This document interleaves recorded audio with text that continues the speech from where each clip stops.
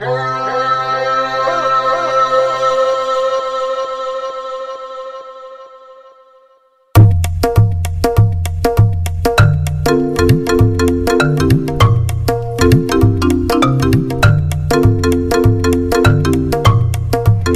was a process to find out what the actual banner would be like. I was even imagining 530 different pictures speaking the unspoken side of Africa, through the gifts and talents of the young people. What a picture we are going to have at the end of the day. Isusu se Africa tinoenzaniswa semukadzi. Mukadzi tonoziva kuti kana ari pamba ndiye munhu anogamuchira vaeni, ndiye munhu anobikira vaeni, ndiye munhu anotambira vaeni. Saka we are looking forward kuti vanhu vachauya tichawapa that kind of hospitality. Tinozivikanwa nezvinhu zvakasiyana siyana including dancing. So besides my languages also munogona kushandisa those dances. Munhu achiona painting ine madances anobva atongoziva kuti this dance inowanikwa kuafrica. Mukadzi uyu ndiye wandiri kutora seafrica iye pache zvake. Saka tichitarisa Africa ine zvinhu zvakawanda zvainazvo. Ine vanhu vanoshanda zvakanyanya, ine zvinhu zvainorima, ine kikare miti, maruva, zvinhu zvakasiyana siyana, neanonzi pachirungu raw materials. Saka ndo panobuda pfungwa yekuti upenyu hwese huri muAfrica. Zvinhu zvese zvinoita kuti munhu akwanise kurarama upenyu huri nani zvinobva muno muAfrica. Saka ndakati Chikere is the world. Beckham, or maybe another superstar, or maybe Ronaldinho, right, is jumping, just like jumping for fun, right, and the cloud just come and take him away in a flash, right, and it's just like amazed when he sees how beautiful Africa is. Pisi rangu riri maererano nekudedzwa kunoitwa vanhu kana tiri muno muAfrica, vavakidzani vedu maneighborings vachidedzwa vanoridza inonzi trumpet inobva kumuka inonzi kudu. Saka iyoyi vanoishandisa kudedza vamwe vanhu kuti vauye vaungane. Sezvo takatarisana neWorld Cup, tinoona kuti ndo nzira yedu yekudedza vamwe vedu kuti tinge tichisangana tichiita mutambo webhora muno muAfrica. Basically what we are painting, it's the African woman. Maybe we can call it Malaika, which just basically means a beautiful woman. And on that piece, you will see we want to show a beautiful girl, a typical beautiful African woman. Inonzi Mukana neushamwari.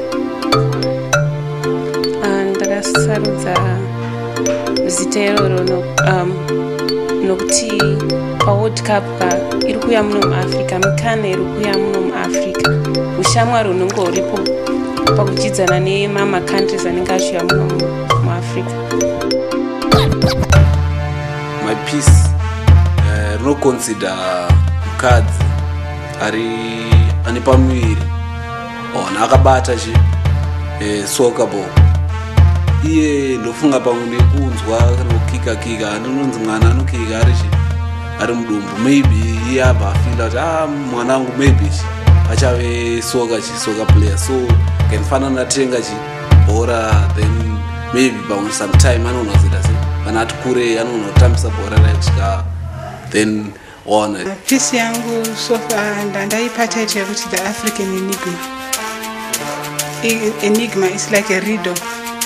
In line with World Cup, we do not know how to swing as a teacher. It's a riddle.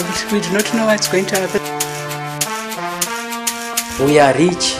Why? Because inyika inoonekwa ine zviwanika zvakawanda sezvicherwa, inowanika ine attractive areas such as Vic Falls, King Mount Kilimanjaro. Saka taida kuti tidze kushambadza kuti view yevachauya tivape kuti Africa iri rich, ngoti richness wacho hauoneke. Beside natural resources atinawo, ndaida kuedza kupa kuti inyiko zvakare iri rich pakuti ine talented people. ine zvipo vanhu vane zvipo. It's called Maungira e Runako, Echoes of Beauty. And there's a broom there, and it's symbolizing a woman. And as it is that a country, we call it She, the broom is symbolizing like the cleaning up that we're doing in Africa, getting rid of the negative perceptions and the negative things that are in our continent, that we're in our continent. And it's also in line with the 2010 World Cup, because the people in South Africa, they're like cleaning up their ways, like the crime rate there, I think it's lowering now. And the preparation, the stadiums and the hotels and the everything. Pane figure yemusikana akatsiga hari and pari papo tinoona pane map ya Africa, and pafigure panotaura zvakawanda. Pane chirongo chakaiswa pasi chedoro chaicho chinocherwaswa doro achiisa pasi kuratidza kuti tiri kupemberera 2010. Pafigure iyoyo tinoona kuti anenge akapfugama kuratidza respect yemuno muAfrica, and tichaona futi pafigure anenge akapfeka chuma mabits kuratidza zvinhu zvinogadzirwa muno muAfrica or muZimbabwe. Kwatasa kana macolors andashandisa macolors ane boldness ane vivid, and uye ma strokes ananishandisa pa brush anoratidza kuti movement iripo yemadzimai, how they active they become. Uye pa piece rangu ndaisa